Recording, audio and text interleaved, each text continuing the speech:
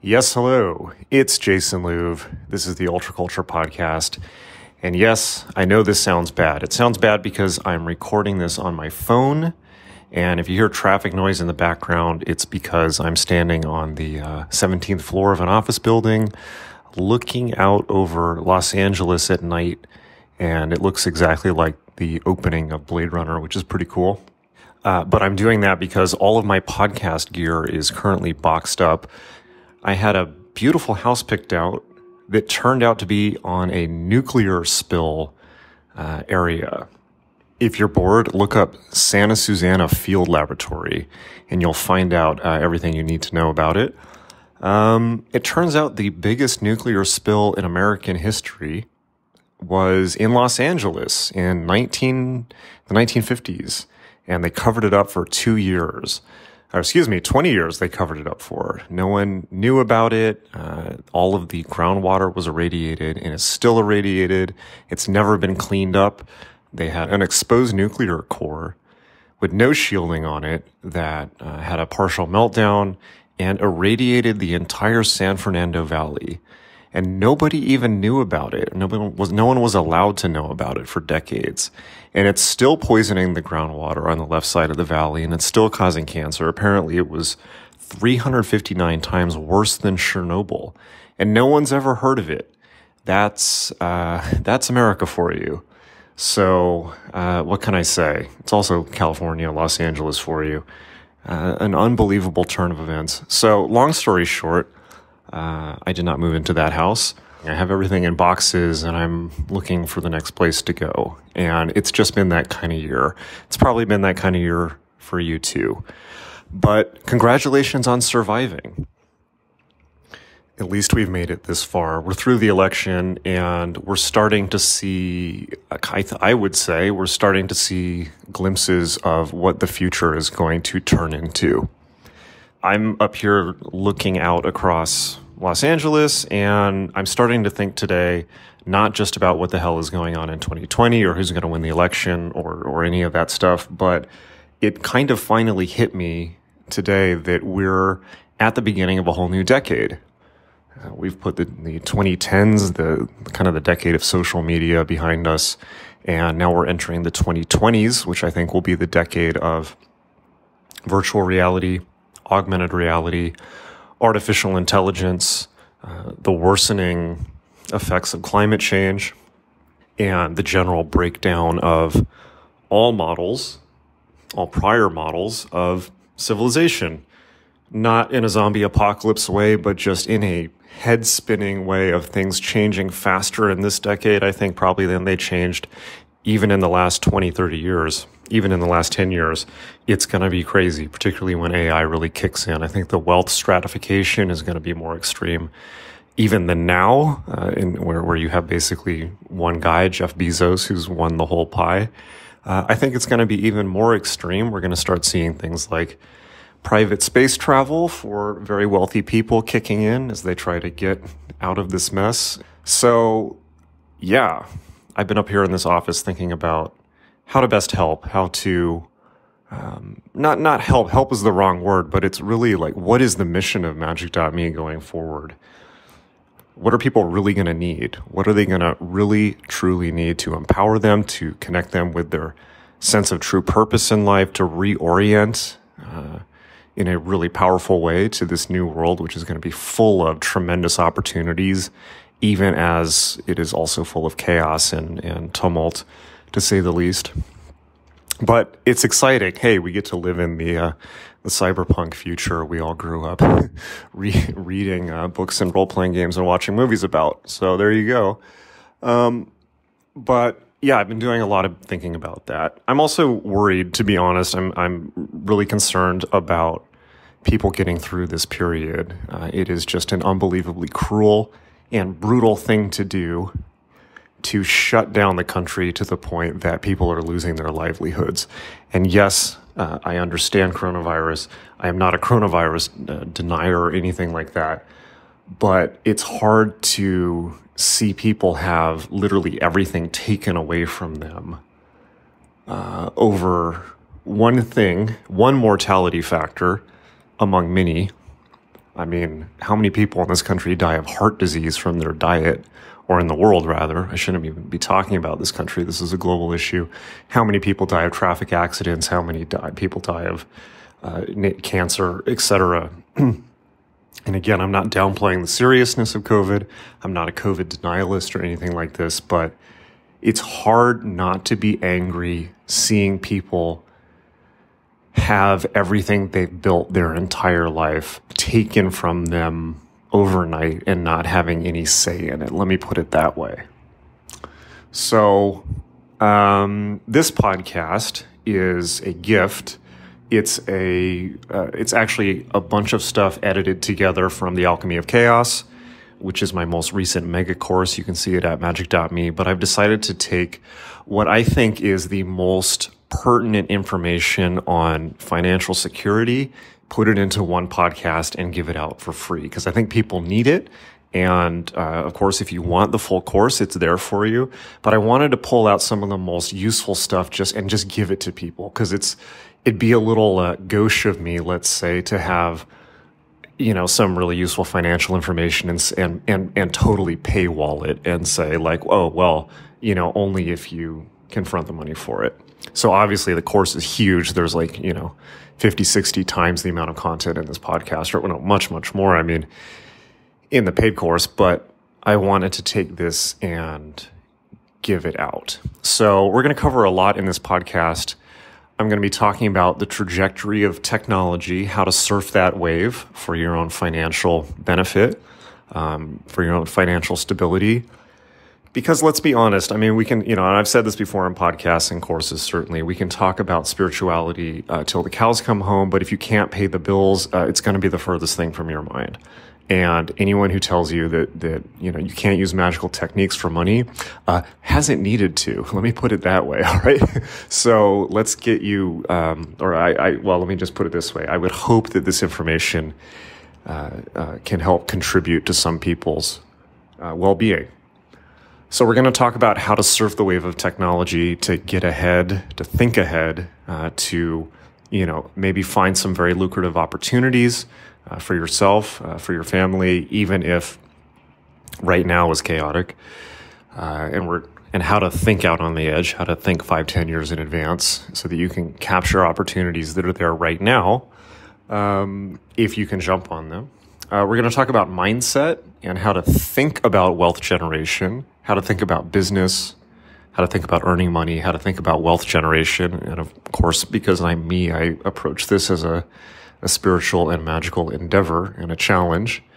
And I'm going to be giving out a few useful free resources and places to start on thinking about how to build real wealth, right? So I'm not going to be talking about any kind of get rich quick scheme or things like that. I'm talking about real, real ideas on how to build, effective wealth generating tools for yourself, primarily businesses and things like that. So, because I've seen this stuff free people and give them a sense of liberation, security, happiness, that is what people need. And hopefully that's what I'm here for, which is to help empower people. Okay. So just a few notes on context on this material. So this is obviously from Alchemy of Chaos. So it's kind of cut together, and there's some stuff in it that may be a little confusing. And that's what, so on that point, the course itself is structured in terms of chakras, meaning, I go through the course and we have a different, we have material for each chakra. By the way, if you took the Adept Initiative by any chance, that covers the elements. Alchemy of Chaos covers the 7 planets and 7 chakras attendant upon them, and is therefore the follow-on course from Adept. They work together perfectly. I'm probably going to reference at certain points in this prep work that students in the course did in prior units, so don't get confused or feel that you're missing out. If you hear that stuff, obviously, you can find out all about that stuff in the full course, but that's why that's there.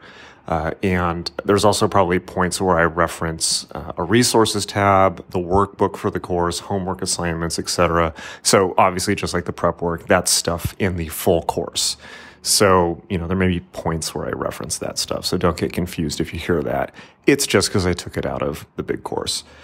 So it's my hope with this podcast that this gets your wheels turning in some new ways, or starts up the engine again if you've thought about this stuff a lot before, but haven't been thinking about it recently because you've been too busy, too caught up in reacting to all the chaos of this year and trying to keep your head above water, just like me and just like everyone else. And I hope it's of use. Okay, so that's it for me. More podcasts soon. Hopefully I'll be more situated shortly and can use professional recording gear. But even if I can't, I'm just going to do stuff on the phone. So there we have it.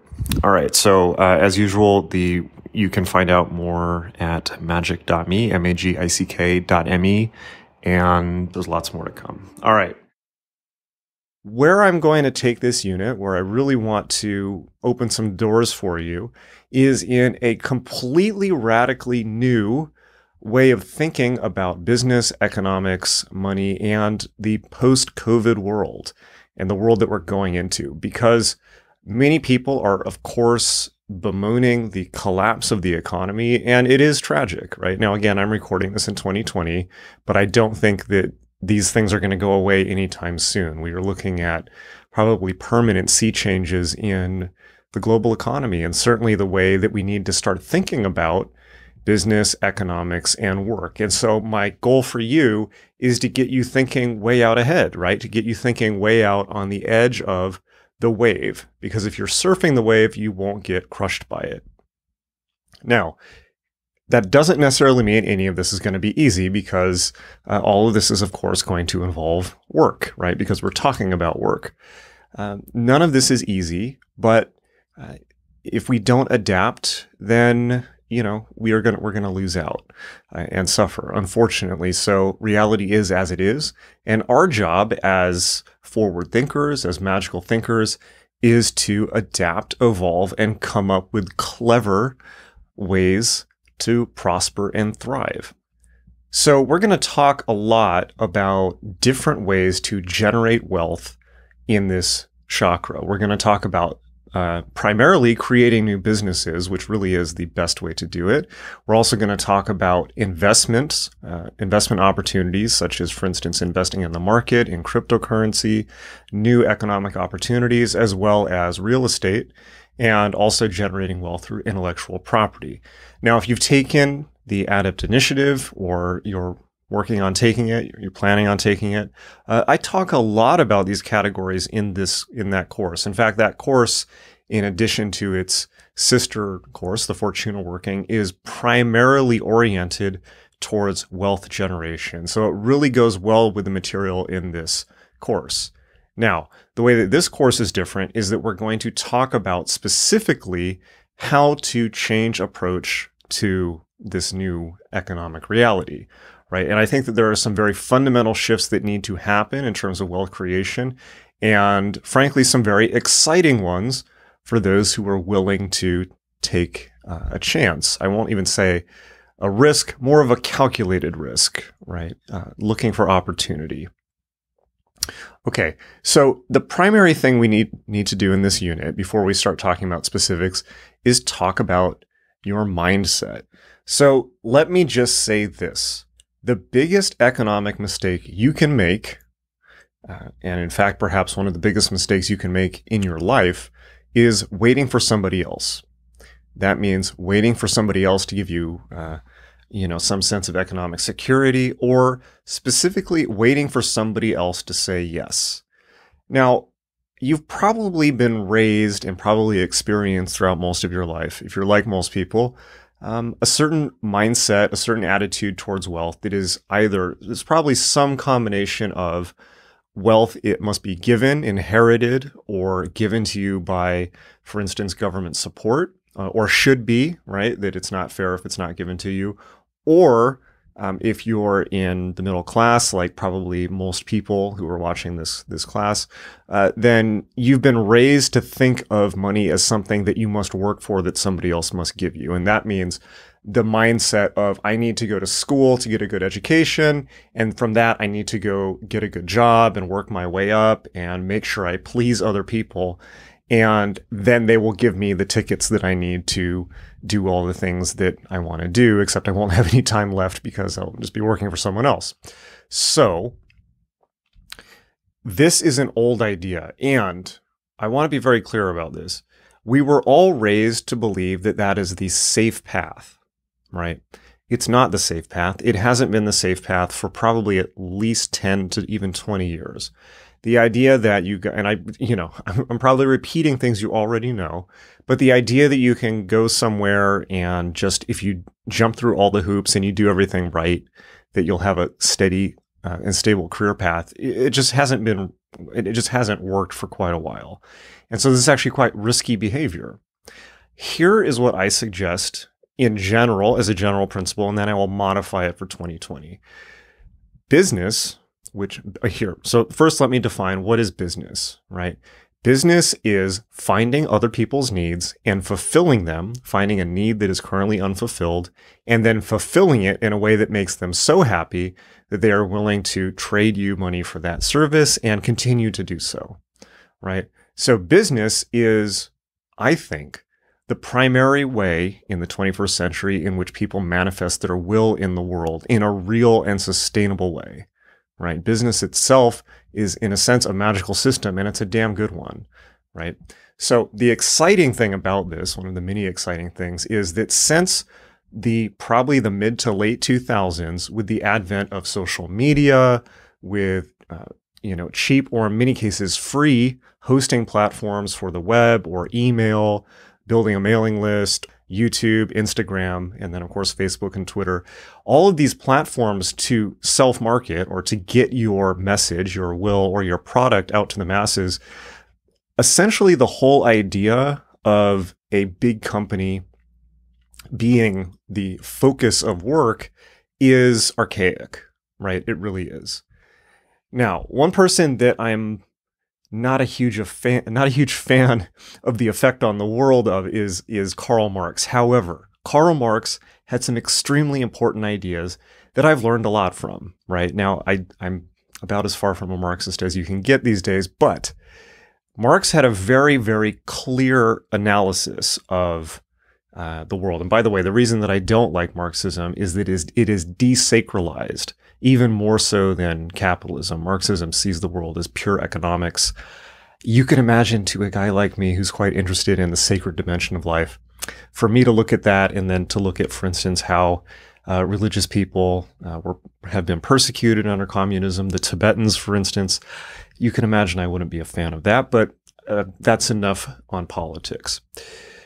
Marx, however, had a very clear economic analysis of capitalism, even if all that he was doing was forming kind of the flip side of capitalism.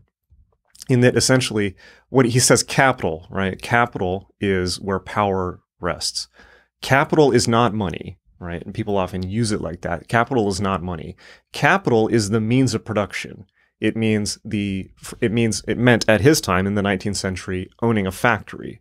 And his point that he was making is that the classes that own the factories are able to set the rules. They're able to essentially control labor.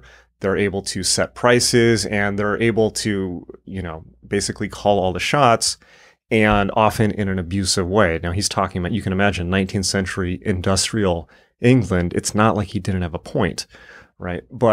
And therefore, in his estimation, capitalism means that there is a wealthy class that owns the means of production and is therefore able to set the rules for everyone else. And that therefore the working classes, the workers who ran the factories, should organize to use their collective bargaining power, their collective labor power, to demand more rights, and then ultimately to overthrow the structure of society itself. Okay, that's a 19th century idea, right? It's no longer particularly relevant. It is in some ways, but Marx's idea of seize the means of production, that's a very powerful idea, right? Now, he wanted the workers to collectivize, to seize the factories, and therefore to share the fruits of their labors. In the 21st century, a lot has changed. So obviously factories It's not that we don't work in factories anymore. It's just that we have outsourced factory work to the developing world and are completely oblivious to the abuses that happen there. That's a whole other tangent we could go on. It's quite shocking. But in the first world, people largely do information labor now. They develop information capital, or they work in some way in the information economy. In the information economy, everyone has the means of production. If you have if you're watching this on a computer, you have everything, and you have to be. Even if you're watching this on a phone, you have everything you need to create anything that you can possibly imagine in the business sphere, right? If you have a phone or you have a computer, then you have everything you need to build a website. You have everything you need to, well, even prior to building a website, you have access to all of the information in all of human history. Just get on Wikipedia, get on all these free online courses like Harvard, or, you have basically infinite information. And by the way, people in the developing world right now are leveraging and using this at breakneck speed. If you look at a place like Ghana, which is currently hyper-industrializing and blasting forward into the information economy at Singapore level speeds, or you look at a place like the Philippines, Manila in the Philippines, or you look at many of these places, the developing world is leveraging information technology to overtake first world workers in a lot of ways.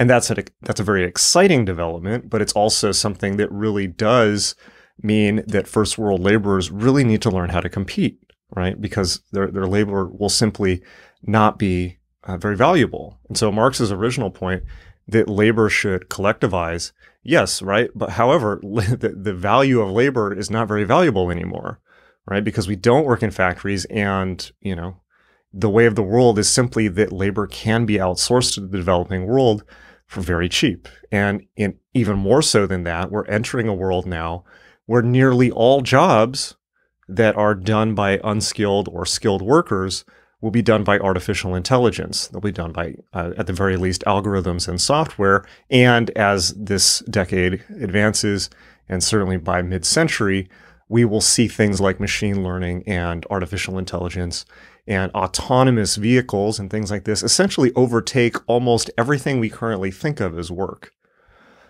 And that's just how things are going. Yes, it is very tragic when an economy collapses, but the truth is that economies have a life cycle, right? And the economy that we're currently in, or that is currently dwindling, is based on ideas, networks, and modes of operation that are already historically obsolete, right? So our goal should be to adapt to what's coming 20 years from now, 30 years from now, not lamenting that things are falling apart, that things are not, that things are, because they're not going to come back. I mean, and this is just the evolutionary red in tooth and claw way of the world. Am I excusing the abuses of big corporations? Absolutely not. Right? But we can sit here all day long and talk about how things should be, and how things should be fair, and how things could be in a better utopian world that will never come. Or we could adapt to reality as it is and make our lives, at the very least, flourishing and prosperous. Okay, and that's what we're going to talk about. So like I said, the most dangerous thing we can possibly do is wait for somebody else to say yes.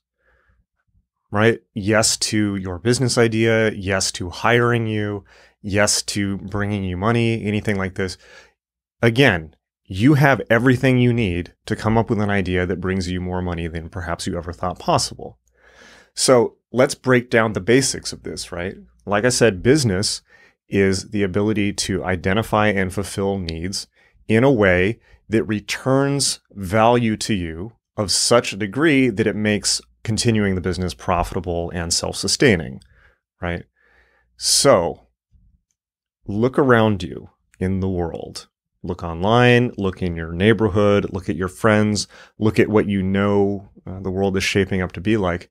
Do you see any human needs?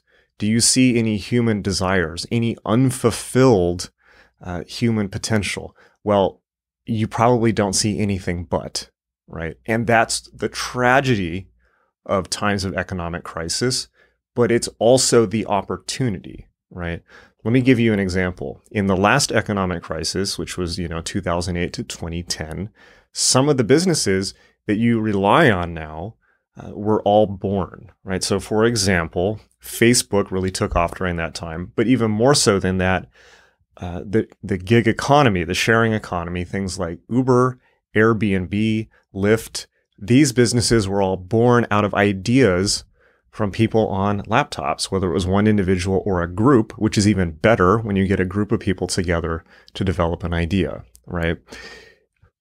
Then they became, Uber, for instance, started out as two guys, and it overtook the entire transportation industry, right? To the point where it completely put everyone in cabs out of work, right? Is that rough? Yes. Is Netflix taking Blockbuster out rough? Yes. But here's the thing, like for instance, these are all cycles. So businesses are living and breathing things. They have a story arc, if you will, or a life cycle, right? So it's just the way that things work. And the reason that it works like that is because history itself changes and people's needs change. So it comes down to this. You can lament the world that was, or you can get to work building the new one.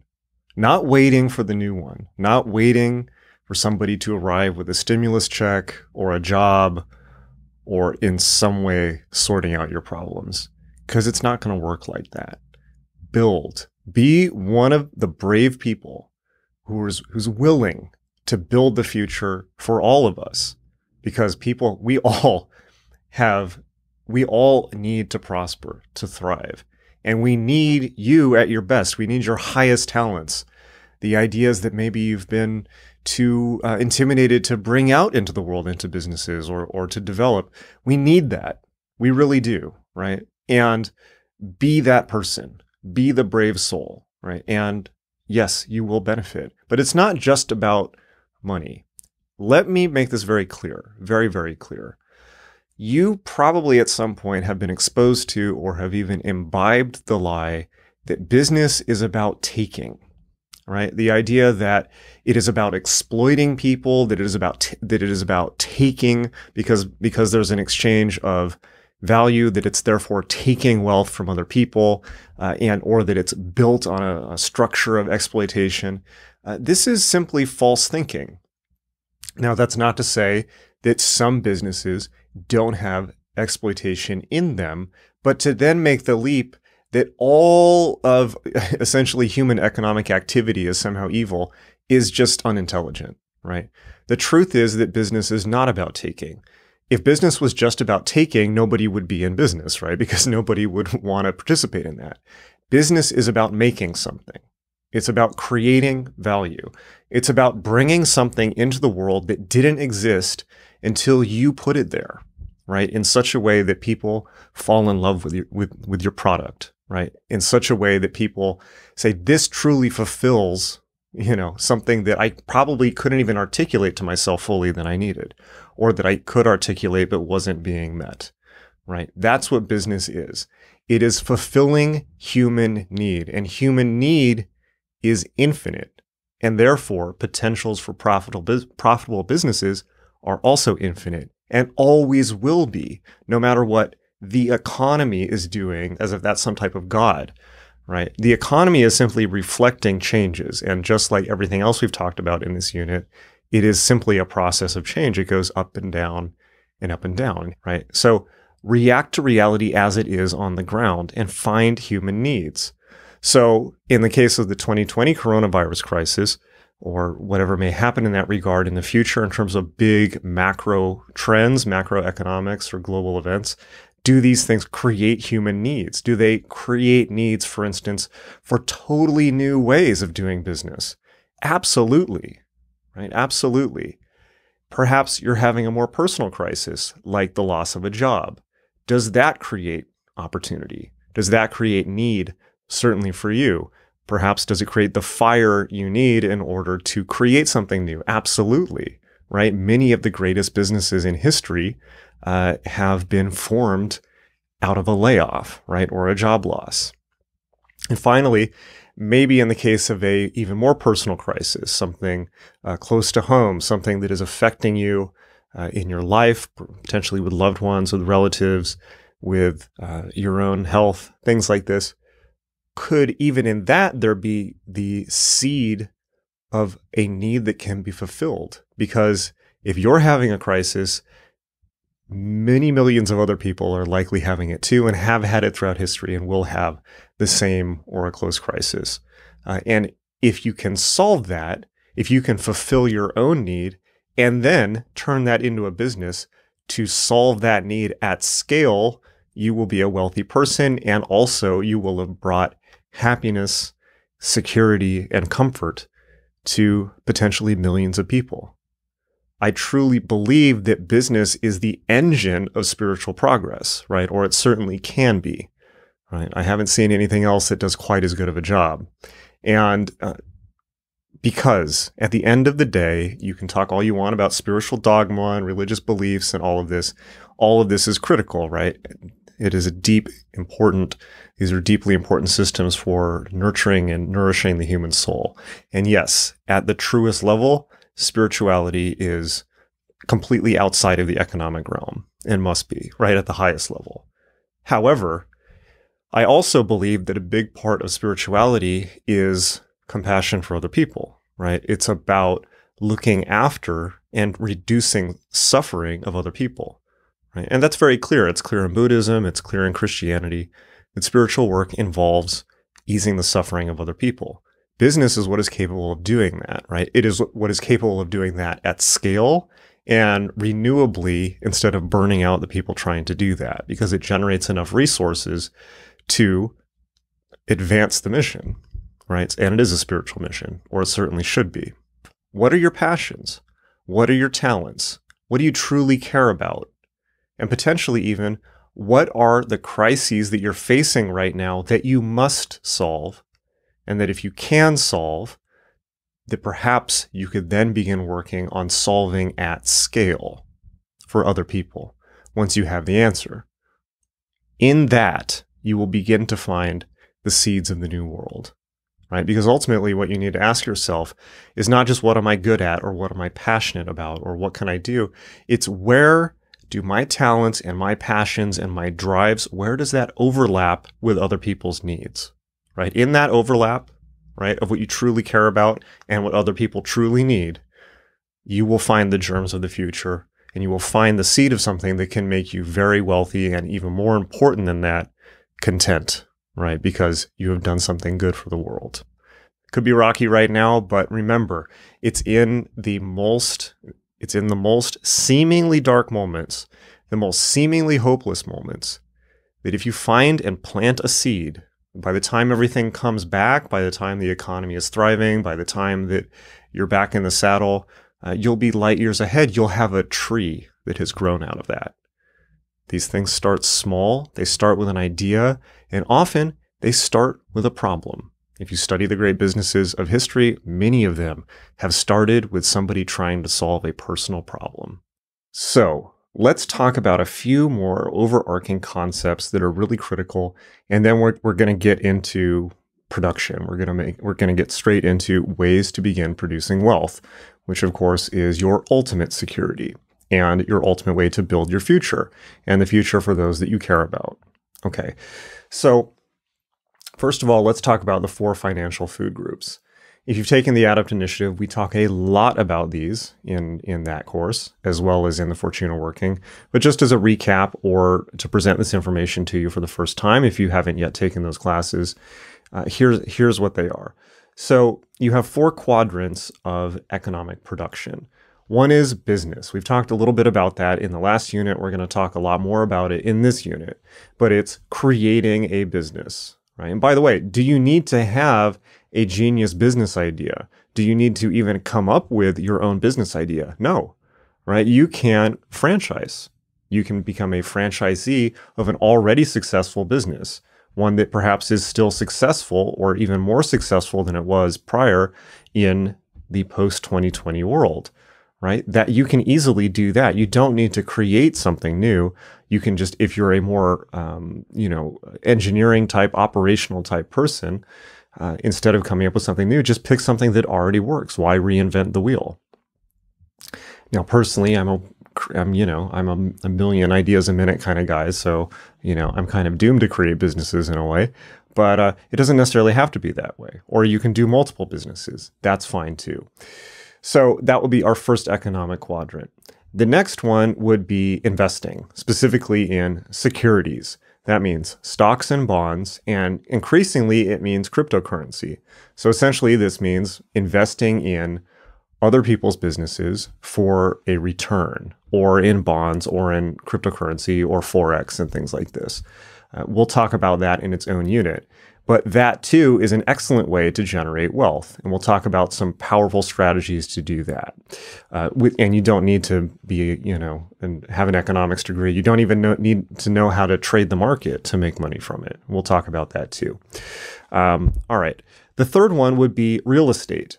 So real estate means investing in properties, ideally when they're on sale, like in the current world or after, if you have the capital to do that, but often investing in them with other people's money, i.e. a bank's. That's what a mortgage is.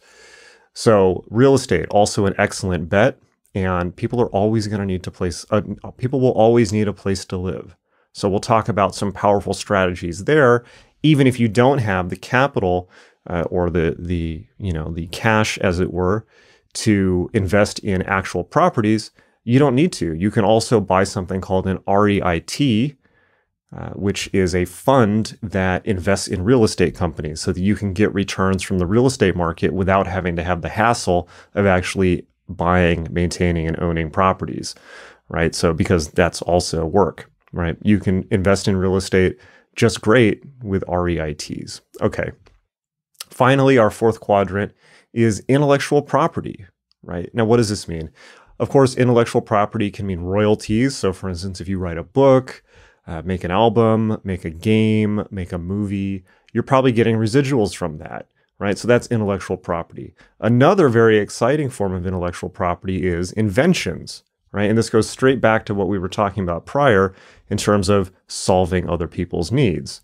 Now, of course, businesses can be created if you have an idea for a product, but you can also simply patent something. And by the way, there are ways that if you have the idea for something, but you don't know how to create it or manufacture it, there's actually groups you can take it to who will create the thing for you and help you patent it, right? So you don't need to be an engineer to do this. You can just have a back of a napkin idea that becomes a new patent, and then you can get royalties or licensing fees from that as well. Even if you don't yourself develop it into a business, you can license it to somebody that does and then be getting money from that forever, right? Happens all the time. So these are our four basic quadrants. What I want you to begin to do is to look at those quadrants, and I've listed them in the workbook, and think about which ones most appeal to you, which ones are most accessible to you. So for instance, it's hard to invest in full property if you don't have the money to do it, although you can begin by buying REITs and so forth. You may be naturally inclined to be a creator, an inventor, or you may be naturally inclined to building businesses. Now, personally, I think that building businesses is the best one, but I'm biased. But it truly does have the potential to create, great wealth.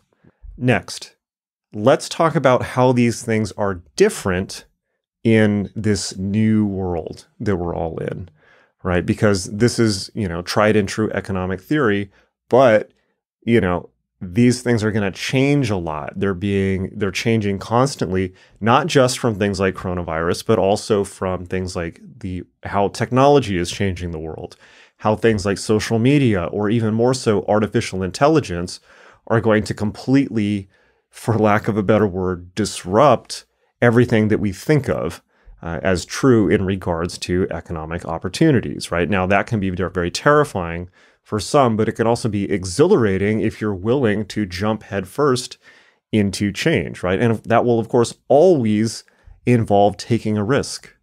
But isn't the first card of the tarot the Fool, somebody jumping off a cliff, blissfully unaware, into a new reality? This is, ultimately, you can kind of throw out the whole, here's your tarot lesson for the day. Throw out the whole deck, right? Keep the Fool card, right? Because that's all that life truly is, right? It's constantly jumping into the unknown. The rest, all that, the rest of the 77 cards, yes, those represent, changing circumstances of life, but they're always changing. The only constant is the Fool card, right? The great unknown leap. What is birth? What is death? What is life but a leap into the unknown, right? So there's your answer in terms of risk or risk aversion. Don't be risk averse, because life's a risk anyways. But let's talk about where reality is right now. By right now, I mean 2020, but these things are not going to change probably, or rather, it's not that they won't change, but that they will be in a constant and turbulent trajectory of change, a constant flux in the direction that I'm going to point out. So number one, if your current business or your business idea is not online, you need to ease back from it. So there's a concept in business and in life called the sunk cost fallacy. And it's the idea that just because you've already put a ton of time and effort into something means that you should continue to do so, even if all signals are saying it's a bad idea, right? Now, is this true in businesses? Yes. Is this true of dead-end jobs? Absolutely. Can this be true of relationships? Yes, right? So sometimes reality just forces us to change. And if we don't answer the call to adventure because of the sunk cost fallacy, well, I've already put all this time and effort into this, we may completely miss out, right? So it is very unlikely, I will say, that any business that does not at least contain a massive online component or cannot, if needed, completely fulfill operations online, if your business or your job or your business idea does not include that, it is very unlikely to survive. And even if so, there's going to be a cap on how far it can scale, and that will be very, very low, right? So the idea of the corner shop, while it is, has in many ways been the lifeblood of America for so long, is not going to be a reality anymore. And does that break my heart to say that? Yes, it does, right? But it is more important for me for people to thrive than for essentially old games to thrive or old business forms. Increasingly, the world is going in the direction of the Amazon.coms of the world. It is going in the direction of things like Uber, Lyft, Airbnb. Even those are obviously even online businesses that involve an interpersonal component are greatly threatened, if not completely dying. Right? And this is because of COVID, but it is unlikely to go back to the way things were prior to COVID. And if it does, it won't be in quite the same fashion. So I highly recommend that whatever you're doing, it is at least primarily online. Is it ideal? Not necessarily, but it is only online that you can continue to fulfill people's needs without close contact and at scale all over the world. So it's got to be online. When you go online, when you run your business online, your potential customers are the entire world instead of the people that happen to live on your street, right? So this has just been the way of things already since the late 90s. So I'll never forget the first real lesson that I got in how the global economy works. It was in the late 90s when I was working at an independent bookstore in San Diego, California, for many years, actually, in fact, before I was legally able to work. I got this job in a bookstore just because I wanted to learn to be around books all day long.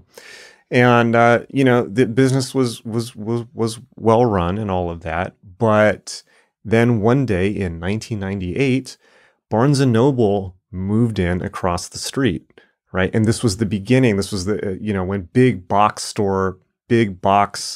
bookstores were really proliferating all over the US. So that was Barnes & Noble and Borders. And so when the big, shiny, big box store opened up, they had they had a cafe, they had couches and chairs, and you could sit there reading, and they had every book. And, there was no way that our little store could compete, because we were just a little kind of hole in the wall store with a good selection, but there's no coffee there. There was no couches. You just had to come in, buy a book, and leave. We couldn't compete. And it was, less than a year that the store had to shut down, and it was very sad. But then around the time, a few years later, Amazon came in and even bigger fish showed up. If you remember, maybe if you're old enough to remember when Amazon just sold books. Wow, I know. It wasn't that long ago, but it used to be that Amazon just sold books and then CDs on the internet, and nobody thought that that was going to take off. People will never order things on the internet, they said. Well, lo and behold, people did like ordering things on the internet. And at that point, big box stores like Barnes & Noble, Borders, they started shutting down all over the country. And then I got to see that because at that point I was working in the publishing industry in New York, and and we were sitting there watching the big box stores get taken out at the knees by Jeff Bezos, right? We were the canaries in the coal mine. We were the first people to witness that. And then there was, the Hachette lawsuit. I mean, Amazon really went after small distributors and all of these things. And then they brought in the Kindle to the point where they completely terraformed the entire book industry prior to then going on and doing that for every other industry. But we got it first, right? So that was a fascinating lesson in not just, oh, the big fish eat the little fish. It's more than that, right? This, I think, is the true lesson, which is that if you follow the curve of technology, if you stay out on the far curve of the advancing technology, you will automatically be outmoding earlier forms of business, right? So really, it's not as much the company Amazon as much as it is that Amazon happened to be there first in order to capitalize on the inevitable trend of people buying things online. Now, we can now look back, and in retrospect, yes, it's obvious that Amazon would happen. It's obvious that somebody would become the Walmart of online. Somebody would figure out how to sell things on the internet, right? And do it so well that they basically replaced all prior forms of doing business. Now that seems obvious. At the time, it was anything but obvious. People considered it, first they thought it would never take off, and then they considered it a passing fluke. And then the next thing you know, it was, a Tyrannosaurus Rex that, devoured the world economy, right? But that's just right now, this current period in history. Something else will come along and replace Amazon. It's just the way of things, right? So here's the deal. The entire world economy is now digital, and business must take place within the digital space in order to be sustainable. One obvious outcome of the 2020 crisis is the even more extreme digitization and virtualization of basically everything in the world, to the point where people are now having birthday parties online, and that's only going to increase. And I think that, yes, you can come up with counterexamples. For instance, the service industry, those parts of the service industry that are still intact.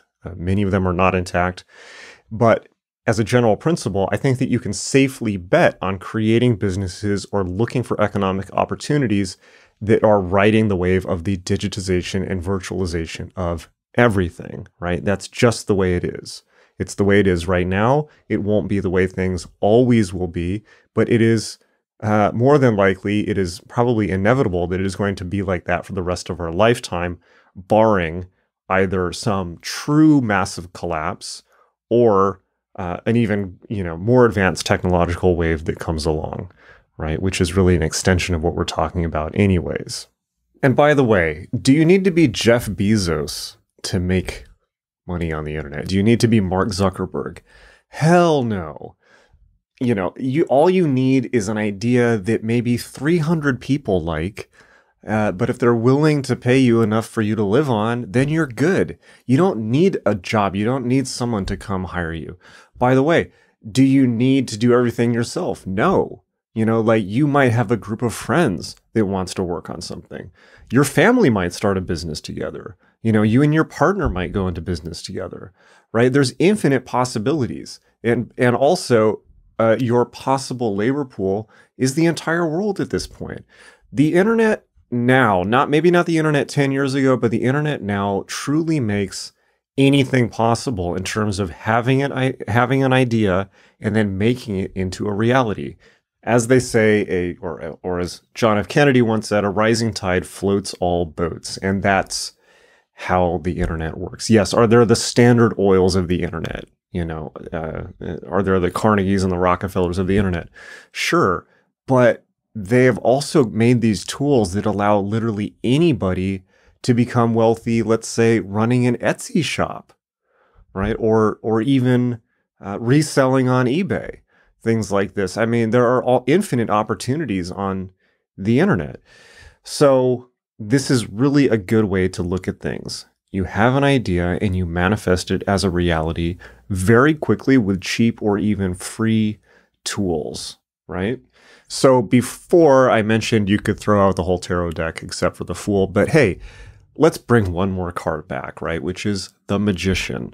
Take a look at the classic Magician tarot card. It's somebody standing at an altar with their tools manifesting reality.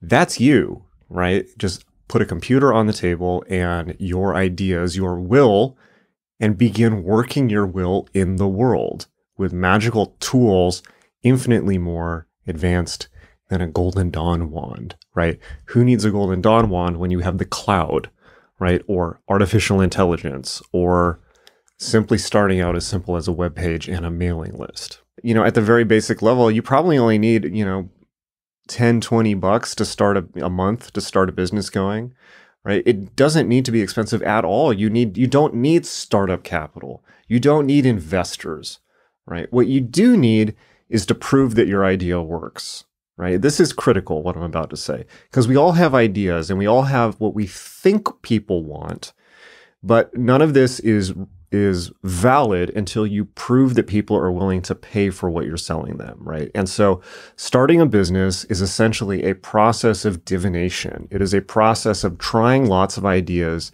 cheaply on the internet until you find something that sticks, and learning about business as you go. And you may go through 10, 20, 30 iterations, 100 iterations, 200 iterations of ideas until you find the idea that takes you to the moon, right? And there's a very good book that explains how to do this. It is called The Lean Startup by Eric Ries. It's very famous in Silicon Valley. It's very famous in the online business world.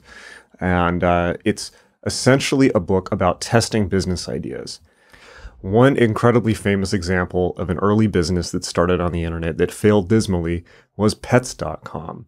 So Pets.com was an idea that a female entrepreneur in the Bay Area came up with, where she had the idea that you think would make sense, which is selling pet food and supplies online. So her business plan was to essentially outmode Petco and to take Petco online and to do her version of Petco online so that people could buy dog food and collars on the internet. And so she spent, I believe, 2 years and upwards of $2 million building the perfect website before it was ever released.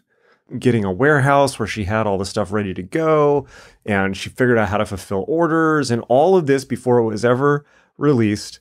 And then finally, Pets.com debuted to the great fanfare of nobody buying anything, because it turned out that people didn't want to buy pet food on the internet, or simply that they didn't yet, because eventually Amazon came in and, you can buy pet whatever on Amazon. But at the time, for whatever reason, because people didn't trust the internet, because there weren't secure ways to transact on the internet, but ultimately because there wasn't any demand for that service, Pets.com failed miserably. And this is a very famous story in Silicon Valley, because people learned from that. And in fact, it was this type of thinking that caused the initial dot-com bubble to crash. But when the internet came back and then replaced the economy, it came back on this insight, this outlook, which is that you need to test your idea before you sink money into building it. In order to test an idea on the internet, you need to build a free resource first. That can be a blog. Now it can be a podcast. Increasingly now it can be a YouTube channel, right? But you need to start by growing an audience, by creating free content. And then once you have an audience, you need to test selling something, because it is not until you have proven that people will pay for your product or your service or whatever it is that you actually have a business. And so my suggestion to you is, if you do want to take the route of business creation, is that you take all the ideas that you wrote down in the last unit and you begin testing them. You may have several ideas that crash and burn, but all along you're building your skill set, you're building your understanding of how things work. And more importantly, you're gaining an understanding of how to gauge and fulfill the needs of your audience, right? What you're learning about is, yes, you're learning about yourself, yes, you're learning about systems to do things, but more importantly, you're learning about an audience, right? You're learning about your audience, and you're learning what their needs are and how you can best fulfill them. And that's what we talked about earlier, which is that Venn diagram overlap between your passions, your talents, your knowledge, your abilities, and people's true needs. And again, I'm telling you now, you can't advance guess that, right? It has to be demonstrated in practice. You can't just come up with that idea and run with it. It has to be shown to you in the process of building and testing ideas. Okay, so look at it this way, all right? Because of technology, our whole world is filled with almost infinite realities, even more than before. You know, like in this world right now, there are people who can't get work as a janitor, right? And I'm telling you that because I've been that person. I've been the person that has applied. It's a true story. I've been the person who has been so broke that I have applied to work as a janitor and been turned down, right? There are also people who are running successful online businesses who don't have to go to an office, who have turned their passion into something that is an actual working functional business that not only helps people, but it sustains them and sustains other people, is able to provide jobs and livelihoods and security for other people, right? And it has been able to change their lives too, right? And I've been that person too. I'm that person right now, right? But then look, there's also like, you know, there's people rioting on the streets because of unfairness and things like this. But there's also, at the exact same time, kids making millions of dollars playing video games on Twitch, right? There are literally kids right now making lawyer salaries playing Grand Theft Auto on Twitch and YouTube, right? So the moral of the story is make sure to take notes and get everything you can out of magick.me classes before I throw it all in to go become a professional Fortnite player, because that's where the real money is. And if I were just to do a clear, bird's eye economic analysis of the world, I would just be playing video games on Twitch and buying cryptocurrency. So, or that could be you, right? There's your idea. But that's the world we live in, right? Or rather, that's the worlds we live in. And this is a serious point, right? Yes, you can play Twitch, you can play video games on Twitch for millions of dollars. That's real. That's very serious. But we live in many worlds now. We live in many universes. And to even talk about the economy or the, marketplace or the, shape of the world is really just lazy speaking at this point. It's like all of this stuff coexists. We do live in a world of chaos in the best sense. And, the alchemy of chaos, if you will, or, the proper use of magic is in reality selection. It really is.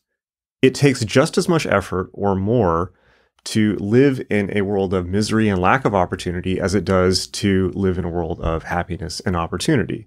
It's just a question of which one you select. And of course, that selection does not bear fruit overnight.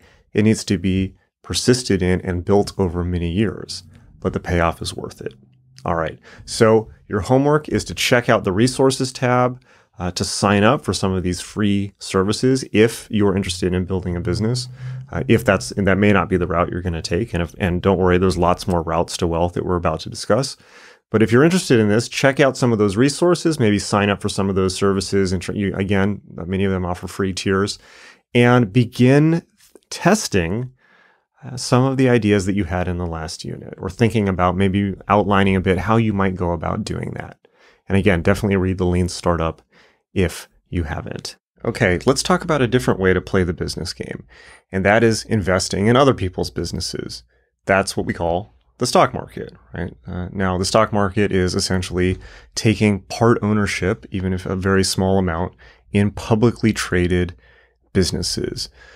The stock market, and really let's call it the securities market, because we're going to talk about stocks and bonds, although primarily we're going to talk about stocks, is a phenomenal way to continue to generate wealth that is generated not by your own labor, your own effort, which is finite, but other people's labor, right? And that's essentially investing in the ongoing growth of the economy and putting money to work for you instead of working for money, right? There's a whole science to doing this, but the first thing that I want to point out is that the first thing that most people think about when they think about the stock market is that's complicated and I'm going to lose a lot of money, right? They really get freaked out. The reason that people lose money in the marketplace is because they react with emotion.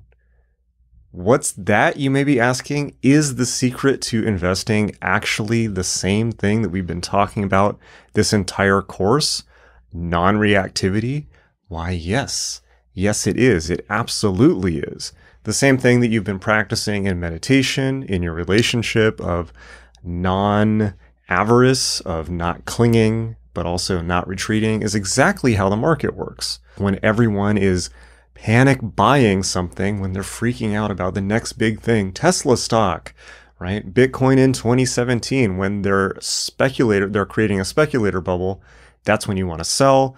And the number one time to buy is in a crisis, right? It is when everyone is in maximum panic, fear, when the sensation that everything is destroyed and will never come back, when that has overridden people's instincts because they're reacting, that's the best time to buy, in the darkest periods. And all you need to do to understand this principle is to look at a timeline of the US economy. I would say track it by following the Standard & Poor's 500. Look at the value of the Standard & Poor's 500, which tracks the 500 most productive companies on the S&P. It's a good gauge of the US economy overall. And just look at the value over the last 30 years and look at the recession points. So we've got the 2000, 2001 dot-com bubble bursting. We've got the 2008 to 2010 economic crash, which I remember very well. Everyone thought was the end of the world. And you look at them on a long time scale and they just look like little dips before the economy skyrocketed past what anyone thought was possible, right?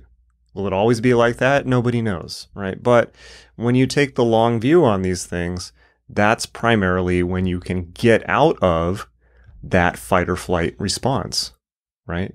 When you can get out of parasympathetic and into sympathetic, and ask any trader what the secret is, and they will tell you it is staying calm and not reacting, even when potentially millions of dollars are on the line on a minute-by-minute trade, right?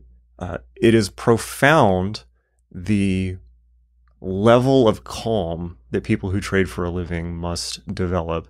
And it's also profound how fast their lives are wrecked when they don't do that. So by the way, don't go thinking that just because you've taken this course, you can now go become a master day trader. What I recommend is the same thing that Warren Buffett recommends, which is simply buying and holding index funds long term, right? What is an index fund? An index fund is something that instead of picking and choosing specific stocks, an index fund tracks the whole market. It owns a little bit of every stock on the market, for instance. Or in the case of an ETF, which is a smaller index which tracks a specific sector, for instance, information technology or materials or something like that, it tracks a smaller amount. But what these things do is they are big baskets that contain bits of the whole economy or a whole sector of the economy.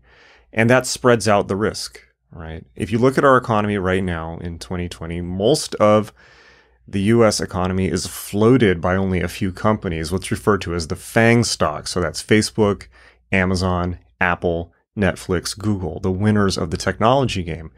And to the extent that they're really now forming the infrastructure for the rest of the companies in the world to an extent, in the sense that, for instance, companies may be running on a infrastructure of Amazon Web Services. They may be advertising on Facebook and Google. They may be using Apple products to work on and sell on and so forth, right? So this is really, and I want to underline this, this is another reason why, for instance, in the last unit, I pointed out that it is by surfing the far edge of technology that you get to the good stuff, right? Everything else is either catching up, playing catch up, or is essentially floated and now operated by the information economy. And of course, there are ETFs that you can just invest in technology companies if you want to go that route. But the whole idea of an index is to spread out risk and diversify your portfolio so that you own a little bit of everything. So really what you're doing is investing in the economy rather than trying to pick stocks, which I won't say is a fool's errand, but rather it is a full-time job. And unless that is your full-time job, it's probably better to stick with indexes and just buy and hold, right? The other good thing about indexes is they have very low fees, which over the long period of time will save you tremendous amounts of money. So if you want to learn more about this strategy, I again talk about it a lot in the Adept Initiative. You can also check the resources below the video for more books to follow up on how to do this. But it's a profoundly good strategy. It is, you know, the strategy of Warren Buffett.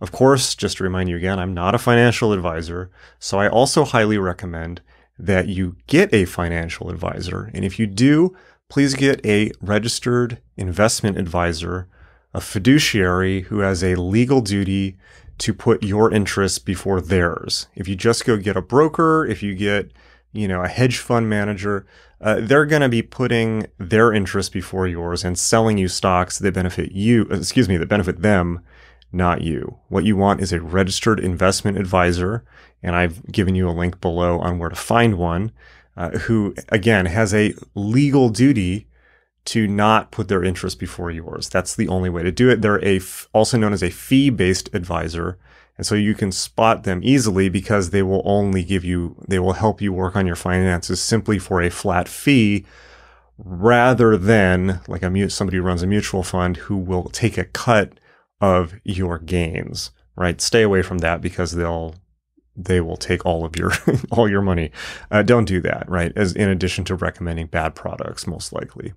Now, if you want to get started in investing or even trading, although that is at a more advanced level, there's a couple platforms that I recommend. One is Robinhood, right? Which again is free to sign up, which is where you can essentially trade stocks on your phone.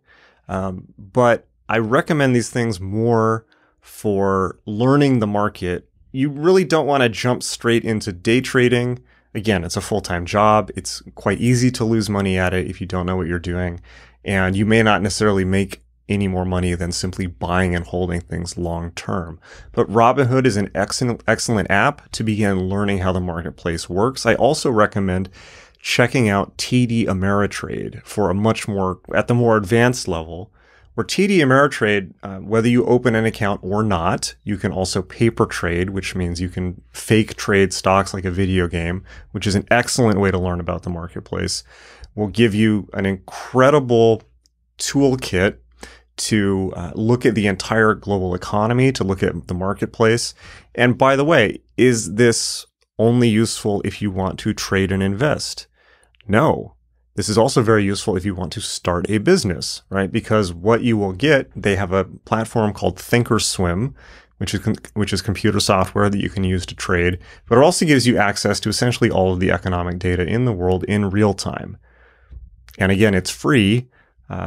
Yes, you can fund an account and trade on it, but you can also use it and paper trade or simulation trade for free and get access to real-time information, which will allow you, and I can't emphasize enough how important this is, to completely discard what you see in the financial press, what you see in the news, all of which is hyped up and made to shock or scare or induce greed, just like the rest of the media, which we've talked about. It's literally smoke and mirrors. When you get access to the actual data of the economy and you can look at how things actually operate, you can throw out everything from pretty much the financial press, right? And just look at how the thing works in real time, right? And I also recommend paper trading, at least, because it gives you a sense of how the world economy actually works. And by the way, it's a great lesson in non-reactivity. Here's an experiment. Just try paper trading on Thinkorswim, for a couple days, and you will find out all about fight or flight in real time, right? And think about honing these skills to the point where you can master the marketplace. Now we're talking about real power. And yes, it is the same process, right? And certainly do not actually start day trading without talking to a financial advisor. I'm not responsible for that decision if you decide to go that route. I don't think it's a very wise decision for most people unless you want to make that your full-time job. Again, it's mid-2020 and a lot of people are out of work and sitting at home, and a lot of people are day trading now more than ever before. And a lot of people are losing money because it's easy with day trading to convince yourself you know what you're doing when you really don't, right? And we live in a world now where trading is done by AIs and automated, algorithms and things like this. And the idea that an individual day trader can beat the system, which is really what you're trying to do trading, is essentially a fantasy. And for that reason, it's for that reason that I recommend simply buying and holding indexes long term. You won't get killed in trading fees. They are, particularly if you get them at a place like Vanguard, they have next to non-existent management fees, and they will just continue growing and building dividends long term, right? So highly, highly recommend it. In addition, I recommend maxing out as much as possible into tax-free investment vehicles like Roth IRAs, right? These are designed to protect your winnings and your investments from being overly taxed. Finally, we mentioned before in the last unit how everything is following the trend of digitization, right?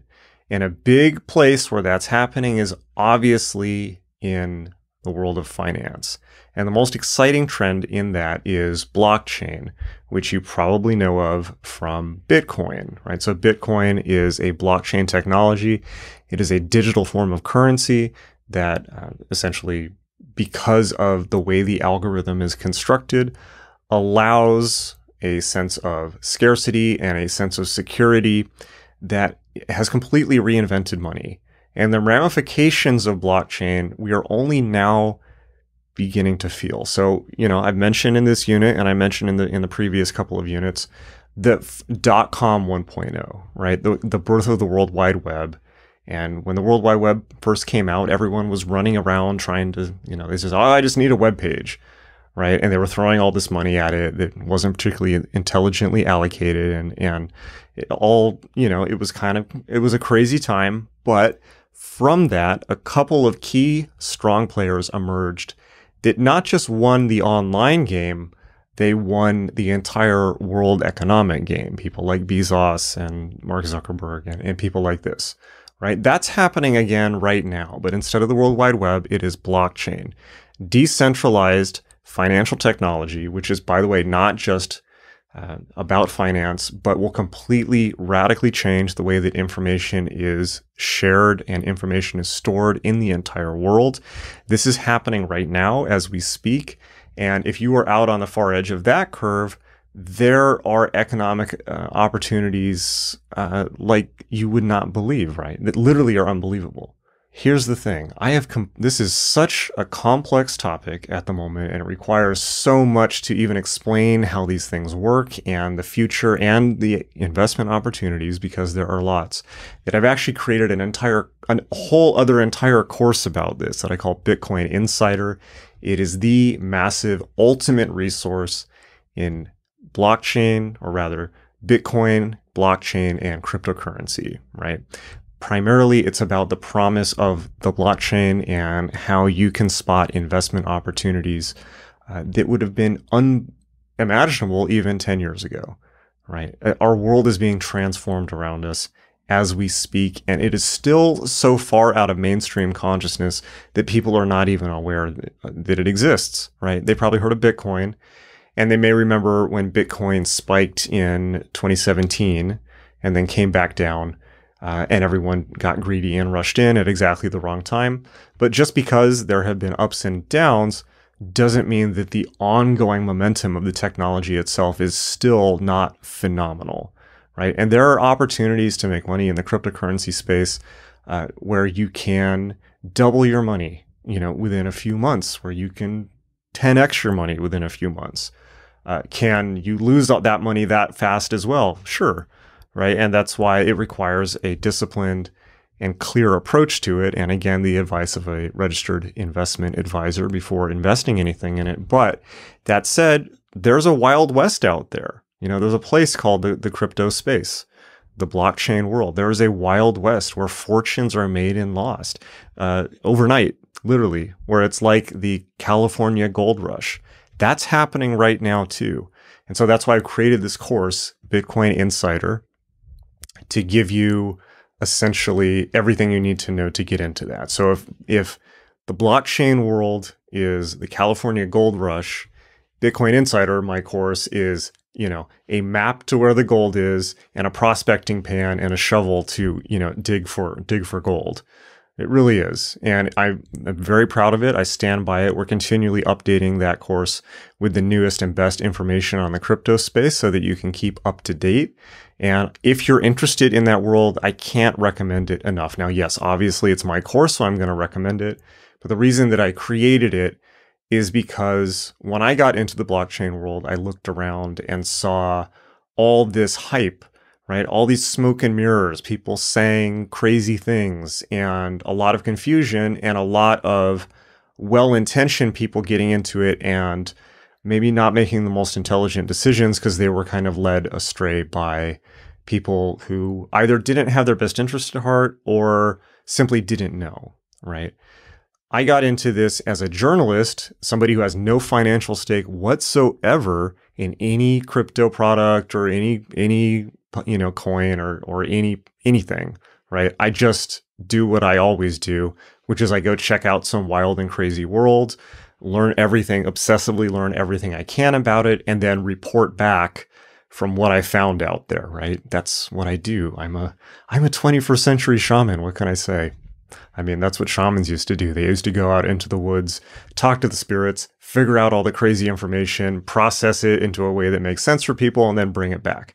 That's what I've done with magic. I think you can get a sense of that with the whole world of consciousness change and the occult and all of this stuff. I think you probably can see by now that I can very lucidly communicate on these things. That's what I've done with the cryptocurrency space as well, and will probably continue to do with lots of other topics. So definitely check out Bitcoin Insider if you were interested in crypto. With the caveat, don't put all your money into crypto, please, for the love of God. Take a small amount. Again, talk to a registered investment advisor. Take a small amount that you can comfortably play with to learn about that space with it. Don't, don't suddenly decide, oh, I'm going to put all my money, or do what people did back in 2017. I'm going to mortgage my house to buy more Bitcoin during the bubble. Don't be responsible, please. That said, responsibly approached, there absolutely are opportunities to make a lot of money. I mean, that's just how it is, right? It's faster and more dramatically than any other security, but with all the more risk, So definitely check out Bitcoin Insider. In addition, I will recommend the following two websites. If you're just getting into cryptocurrency, check out Coinbase, right? Coinbase is the friendliest, most open, most secure, most trusted, or one of the most trusted, because there's a lot now, as opposed to 10 years ago. The space is very secure. Platform for buying some basic cryptos. You can also check out Gemini, which is a more robust, full-featured platform where you can buy more currencies. It was created by the Winklevoss twins, actually famous for having the idea for Facebook that Mark Zuckerberg took. You might have seen them in the movie The Social Network. Gemini is a very trusted, excellent platform. And then finally, check out Binance, which is a platform where you can buy and trade almost any cryptocurrency. And I also think that you should probably approach them in that order, Coinbase, Gemini, and then finally Binance if you go whole hog into this as I have at certain points. Start to think about investment strategies. Start to read some of this information. Start to, open up some free accounts and learn, watch the charts. Look at these things and try to figure them out. It's like, what are these? What are candlesticks? Why are things going up and down?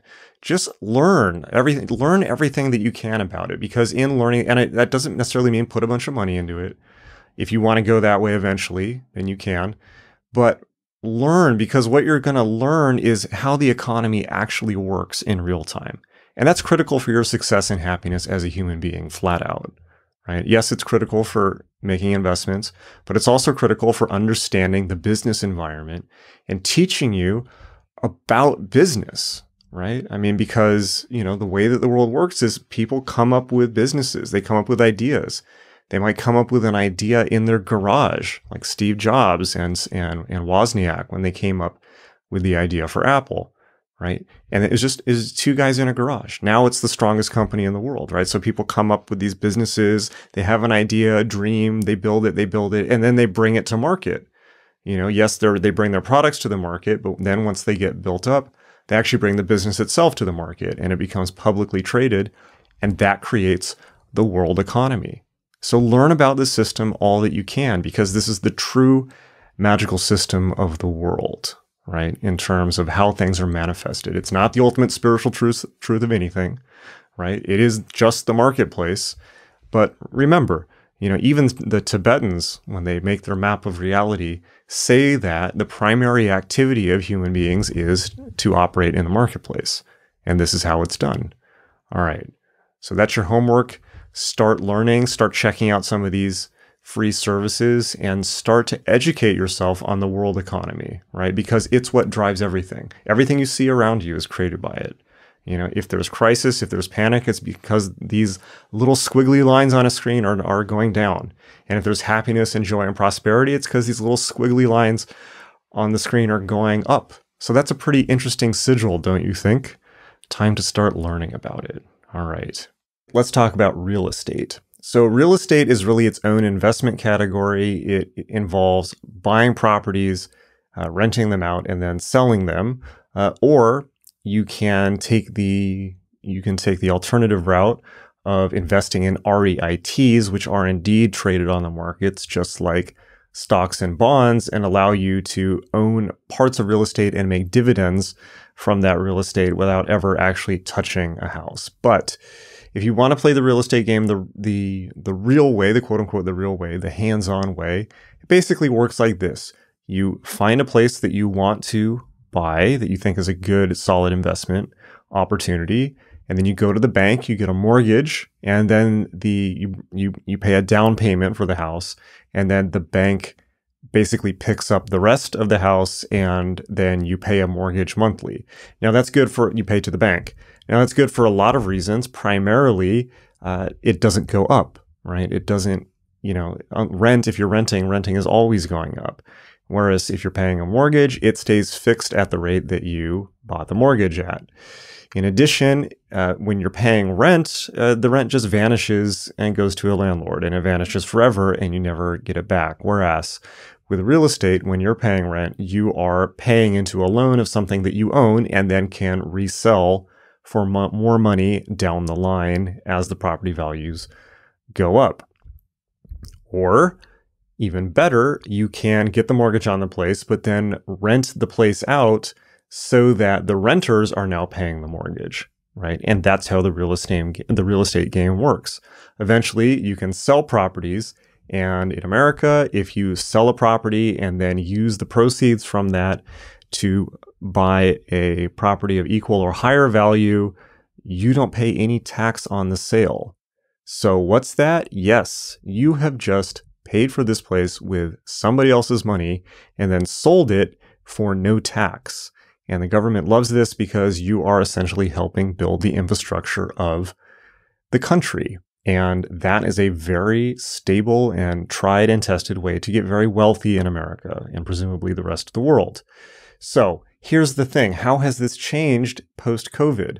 Primarily, America is radically changing because foreign investors, for instance, China, Saudi Arabia, are coming in and buying up a lot of the big cities.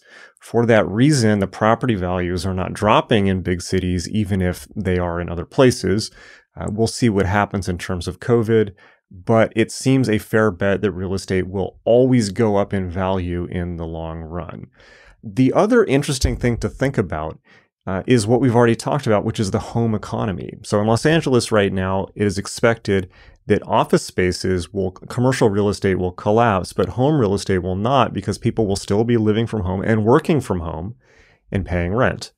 Another interesting thing to think about is, now that all this crazy stuff is happening, people are fleeing the big cities in droves, and they're moving to totally new places, right? They're moving out to Colorado or Nevada or, the middle of the country or Montana, all these places that previously were much less inhabited, but are going to be transformed overnight by people fleeing primarily big cities like Los Angeles, New York, Seattle, San Francisco, places that are no longer, it's not that they're too expensive, it's that they're too expensive and people can't work there, so they might as well live somewhere else. So think about it like this, right? On the long time scale.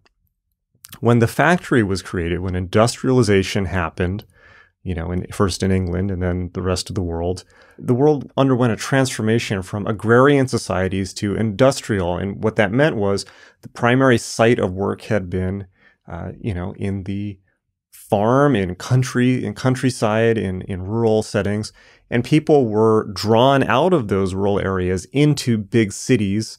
That was necessary because of the technology of the factory, and then following that, the technology of people congregating in large office buildings. In the new economy, the post-COVID economy, the fully virtualized economy, things are now going to go decentralized again. I think you can bank on that. And what that means is the entire landscape, not just of America, but the whole world, will be radically transformed overnight. And that means that if you invest potentially in properties in areas that may have been sparsely populated before, but which now have a chance to become, have renaissances, to become suddenly populated with lots of people, you might stand to do very, very well. This just requires, just like with investing in securities or crypto, it requires you to think ahead of the curve, to think long term, to think, what will the world look like 5 years from now, 10 years from now, 20 years from now? And to do that, you must become a futurist, right? Join the club. You need to think about the future a lot and make hypotheses, right? What will people need? Those are the hypotheses that become businesses, but they also become hypotheses on real estate and investments. So I hope that you're beginning to look at this as like a crystal ball, right? I mean, it's like, if you can look at the world economy and you can just think 10, 20 years ahead as if it was, like you were looking into a crystal ball, you can do very, very well, right? But it requires making informed decisions about way out into the future. And in order to do that, you must be you must be out of your fight or flight. You must be, relaxed, right? All the tools that I've given you in this course, in the entire course, will lead you to continuing to grow those skills here, right? They're the foundational things that you need to generate tremendous wealth from the marketplace. So start to think to yourself whether you might be interested in investing in real estate, or at the very least, investing in an REIT, and begin thinking about what the game may look like for you long term.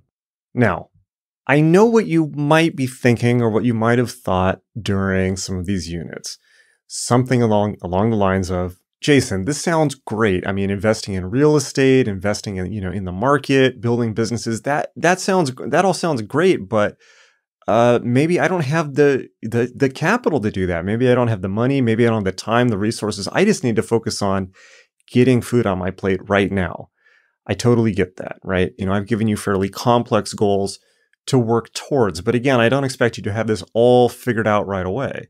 What I am hoping is that you begin to think in this direction and work towards, for instance, having enough additional money to invest as a goal, or to better lay out your investments if you're already there. But if you're like most people, you may be just the idea of having surplus cash that doesn't, for instance, go to paying off loans or debts, that sounds like a pipe dream. I totally get it, right?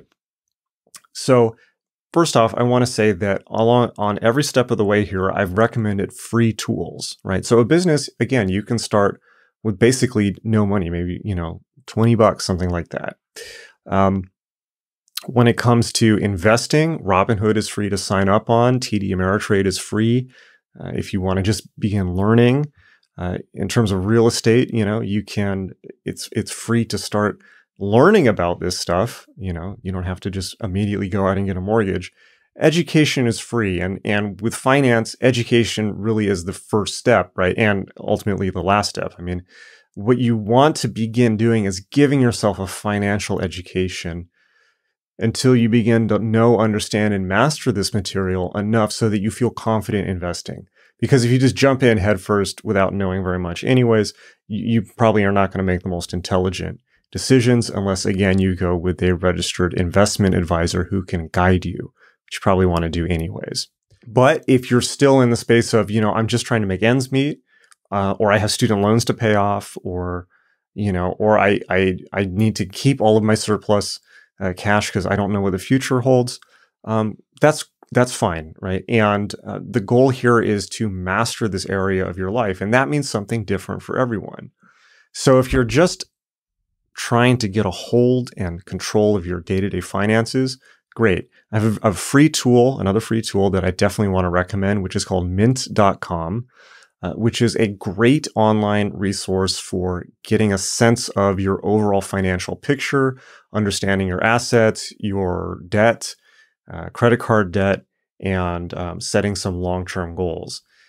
It's free. The way they pay for it is there are ads for certain products that can help you save money, like credit cards with cash back on it and things like that. But you can click those away. You don't need to go for any of their products. It's fully free to use. I highly, highly recommend that to begin the journey of mastering your finances. And if your first goal is simply to make it from month to month, great. If your goal is to pay off your credit card debt, great. That app, again, is free and can help you do that. And then once you get past those first steps, then you can begin working on long-term investments.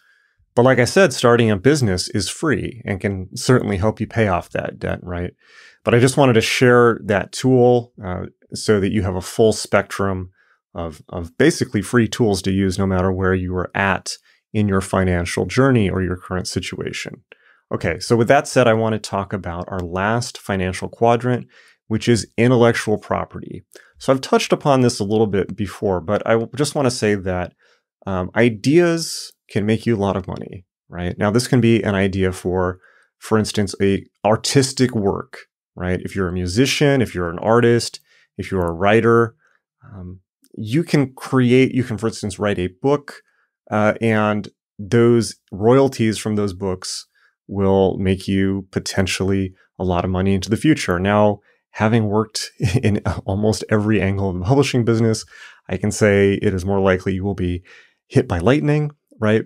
The obvious example is J.K. Rowling, who wrote a book you may know of called Harry Potter, who is now wealthier than the Queen.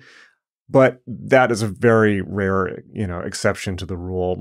But as an aside, however, I do want to say that this is one of these myths that the new economy has busted, however, because, I grew up hearing, oh, never become a writer because you'll never make any money, right? It's true in some ways, but in others it's not. So in addition to everything that I just said, if you go on Upwork right now, you can see writers making $100 an hour writing content, right? So the idea that you couldn't make money as a writer, it just depends on where you're looking and what type of writing you're doing, right? So a lot of writers, you can make a very good living doing something like that while pursuing your passions, creating a business, or, writing the great American novel. And I think that's probably true for almost any artistic or professional endeavor right now. There are almost infinite ways to make money with your skill set online, right? Which could be pursued while building the dream, right? And it's really true. So, but that's what intellectual property is. And does it have to be the great American novel? No. I mean, for instance, if you're a musician, there are marketplaces online where you can sell little incidental sound effects or music loops, and you can make residuals and royalties off those. And of course, the other option is creating an invention or an idea that you then license out. And I've provided links below on how to start investigating some of these areas if this is indeed something that you think you would be good at. If you're already, a talented artist, if you're already a talented engineer. Another example, by the way, is software, right? So creating an app. And you don't need to be a coder to create an app. You can have an idea and then team up with somebody who is a coder. You can hire them at an online marketplace like Upwork or somewhere else, and they can build it for you, and then you make the money, right? And either that can be a one-off, you could have a bunch of apps on the App Store, or it could be, the basis of a whole business. It could be the next Facebook, right? But what I want to keep underlining here is that, remember, you're learning at a school called magick.me, right? And what I've been outlining in all of these units, these economic units, and in the whole class, but specifically in these units, is the actual method by which you can perform alchemy, which is not by turning lead into gold, but by turning an idea into gold, right? All it takes is one little spark, one little idea that you then act on and manifest into the real world, and your material bases could be covered fairly quickly and very quickly in world historical terms. These opportunities have never been possible until now, pretty much the last 10 years, right? So yes, we might be going through tremendous hardship, but we also at the same time have more opportunities than anyone ever has in history, right? For the broad majority of people. We can't discount that. And so magick is a question of where you put your focus. It is a question of what reality you choose and select. And so in these units, I've given you many methods and places to look where you may select a reality of power, of wealth, of success, of happiness, of prosperity, and of thriving, rather than a reality of suffering. Now, I'm not saying it's a reality without hardship, or that hard work won't be required, or that sacrifices won't be required, but a reality that goes in a direction of positive growth and of contribution to the world. So it is my great hope, and you have all of my best wishes, that you, in these units, have thought about a pathway to power, a way to truly revolutionize your life, and maybe to make the world a better place for the rest of us. And I truly hope this for you. Keep pursuing your own education. Use the internet wisely. Use your time wisely. Begin investigating these avenues of pursuit: business creation, finance, real estate, intellectual property. Keep thinking about it. Work at these things every day. And if you're in an economic crisis, there is nothing better for forcing innovation and business creation and wealth creation than economic hardship. I speak from personal experience. The very school that you are watching this unit on right now would not be possible if I had not been put in situations of extreme economic hardship that essentially forced me to create this, right? This is what all the samurai know, right? Which is that you must be on death ground. You must be on do or die ground to truly manifest what you know you must. All right. There is a bright future ahead. Okay. Hope you really, really enjoyed that. As always, you can find out more and see the full course if you're interested at magick.me, which is www.magick.me. And make sure you're subscribed to the podcast on iTunes, Stitcher, Google Play, wherever you're doing podcasts, Spotify. And tell your friends. All right, hang in there. Lots of love. And I will see you on the other side of this accursed year of our Lord 2020. All right, bye.